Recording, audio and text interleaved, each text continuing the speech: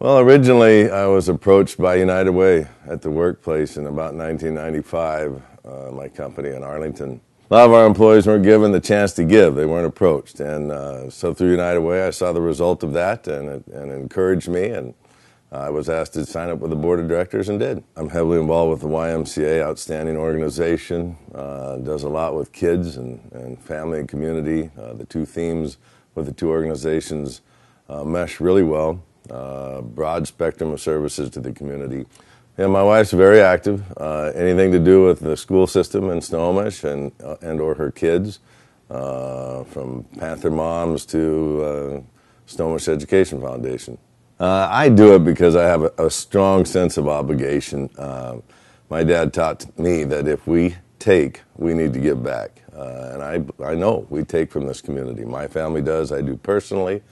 I think we have an obligation to give back. That's one. Second reason is a stronger community is a better place to live.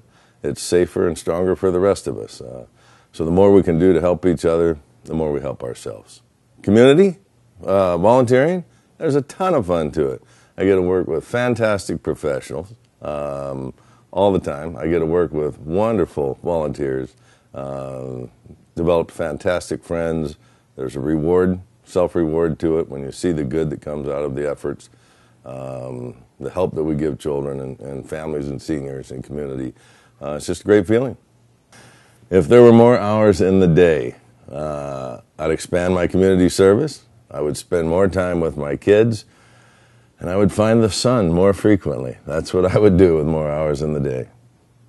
Live United means to me that we are supportive of our community every day of the week. It's not a part-time job. It's not a one-day-a-week job. We reach out to those in need all the time. Give, advocate, volunteer.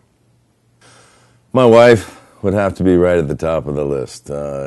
She allows me to give very large parts of my time away, whether it's building a business or working with organizations like the YMCA or United Way, or spending time with my kids. Thanks, honey. You're number one.